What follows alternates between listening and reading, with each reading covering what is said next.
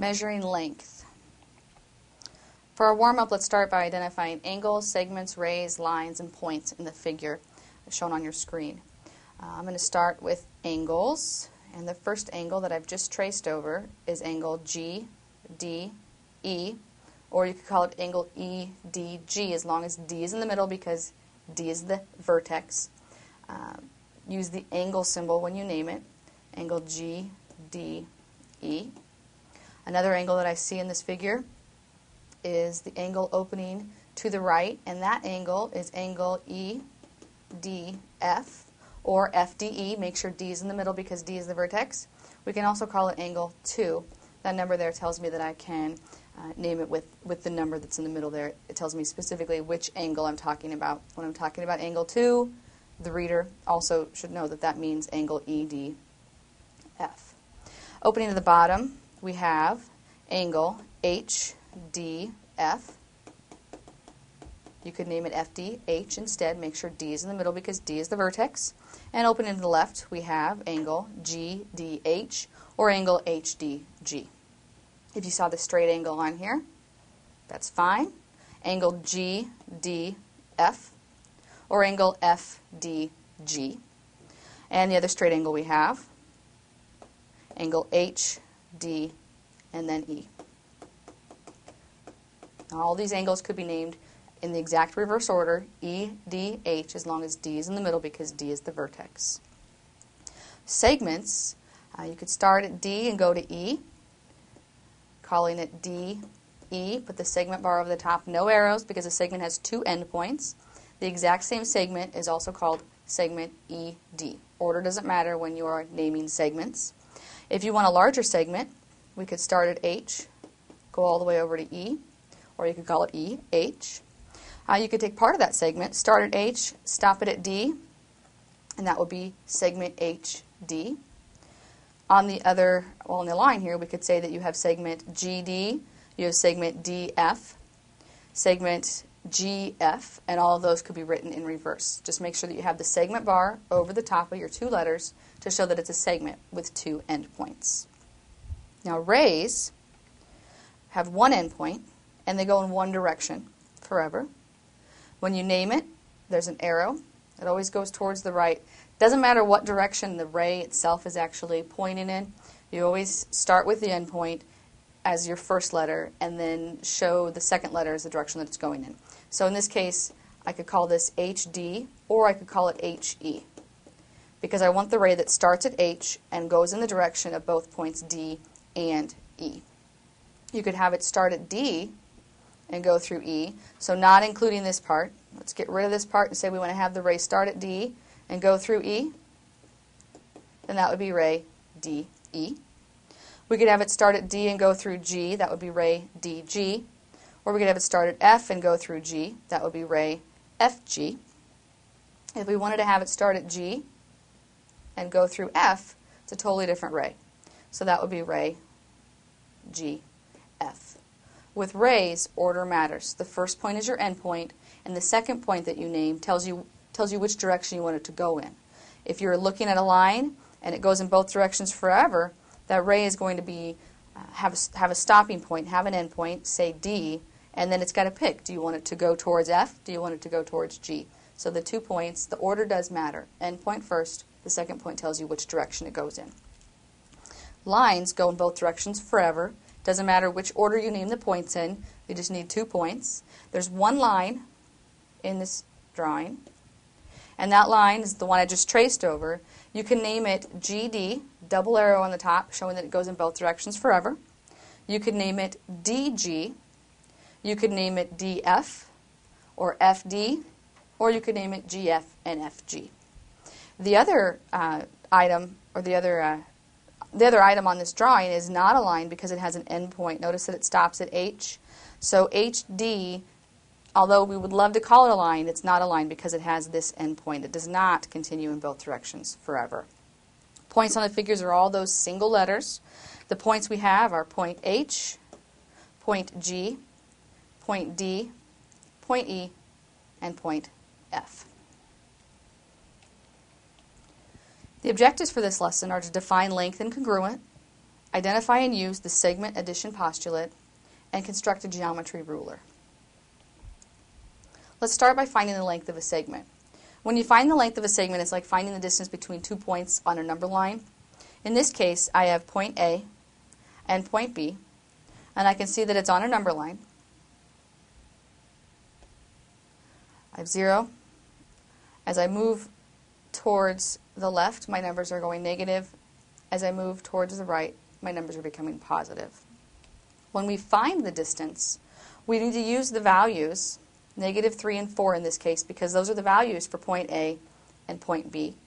And what we're going to do is find the absolute value of their difference. That means we're going to subtract and then find the absolute value of what we get when we subtract. In this case, I put the A first, -3 minus 4. That gives me the absolute value of -7. The absolute value of -7 is 7, because -7 is 7 units away from 0 on the number line. Let's say I reversed it. What if I put B first? If I put the point B first, I'm going to get 4 minus -3. Put my absolute value there because I want the absolute value of the differences. When I subtract a negative, I'm actually adding. I get the absolute value of 7, which is also 7. So order in this case doesn't matter. I could find the distance from A to B or the distance from B to A. All I need to do is find the absolute value of their differences. Our formulas, A minus B, B minus A, absolute value of both of them. And we just saw in the last example that in both cases we got 7, regardless of which point we put first. Let's go ahead and find the measures, or the lengths, of segment AB, segment AX, XB, all on the number line. I'm going to start by numbering my number line so I can see where the points A, X, and B are actually at. So I see that 0 is already numbered for me. I'm going to add a 1, and then I'm just going to count. It looks like B is at 4. And then as I go towards the left, I'm going to have negatives. I can see that A is at -4. The first point, or the first distance I want to find, is between A and B. So I'm going to find the absolute value of the difference between where point A is at and where point B is at. So to do that, I'm going to find where A is, -4 minus 4. -4 minus 4, that's -8. So I can see that the measure of AB is the absolute value of -8, which is 8. On my next one, to find the measure of AX, do the same thing we just did, only this time use the points for A and X. -4 minus 1. -4 minus 1 is -5. The absolute value of -5 is 5. So the measure of AX is 5. XB, I'm going to start with X and go to B. Now it wouldn't matter if I started at B and went to X. As we saw in the last example, I'm going to get the same answer. Let's check this one though and make sure. So if I start at X and go to B, I'm going to 1 minus 4, and that gives me -3. The absolute value of -3 is 3, and we're just going to check and make sure it works. If I start with B and go to X, that's saying 4 minus 1. 4 minus 1 is 3. Absolute value of 3, 3. So I got the same answer. It doesn't matter what order I put these in, as long as I'm taking the absolute value of the difference. The most common mistake people make is with that double negative. You want to make sure that you're careful with where you're putting your negatives and that you're subtracting the two numbers. Congruent figures are figures that are the same size and shape. Our symbol for congruence is right here. This says that XY, segment XY, is congruent to segment YZ. And to write that congruent symbol, what you're going to do is make an equal sign and then put a squiggle on top. If two segments have the same length as measured by a fair ruler, then the segments are congruent. Also, if two segments are congruent, then they have the same measure as measured by a fair ruler. So if you're asking yourself, what is a fair ruler? It's any ruler you usually use. Fair ruler just means that there's equal spacing between each of the numbers. So in this case, I made one, and each of these are 1 inch apart. So I've got a 1, a 2, a 3. They're all equally spaced. An unfair ruler would be one where you've got the numbers on it, and I'm saying from here to here is 1 unit, and then from here to here is 2 units, and then this little space is another unit. And so they're not equally spaced. When they're not equally spaced, it's not considered a fair ruler. So a fair ruler just means a ruler where all of the spacing is equal. Let's use the segment congruence postulate to solve the following. If xy equals yz, then xy segment is congruent to yz. Now this equal tells me that I'm talking about the actual length of it, or the measure of it. It's 7 inches, 7 miles, 7 meters. Where this is just saying that the two items or the two figures are the same size. If the segment xy is congruent to segment yz, then xy equals yz. If a point R is between points P and Q on a number line, then PR plus RQ equals PQ. What this is saying is that if you've got R, you can find the distance from P to R and find the distance from R to Q and add those two numbers together to get the distance from P all the way to Q. Now you might use this on a map. When you're looking at a map, it'll give you the distance between two cities, but you actually want to go to another city, so you have to add the two distances together. How far will it get you? How far is it to go from one point to the next city, and then from that city to the city past that? Here's an example. The towns of Dyersburg, Newton, and St. Thomas are located along a straight portion of Ventura Highway. Newton is between St. Thomas and Dyersburg. The distance from Dyersburg to St. Thomas is 25 miles. The distance from Dyersburg to Newton is 1 mile more than 3 times the distance from Newton to St. Thomas. To solve this problem, let's draw a picture.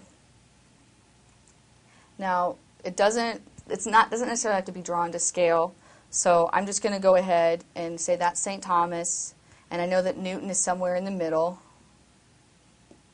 I don't know if it's directly centered. It doesn't have to be perfect. We're just going to kind of get a feel for where everything's at. So we have Newton in the middle, and then we have Dyersburg. And then one of our clues said that the distance from St. Thomas to Newton compared to Newton to Dyersburg, Newton to Dyersburg is 1 more than 3 times the distance from St. Thomas to Newton. So I'm going to say St. Thomas to Newton is x.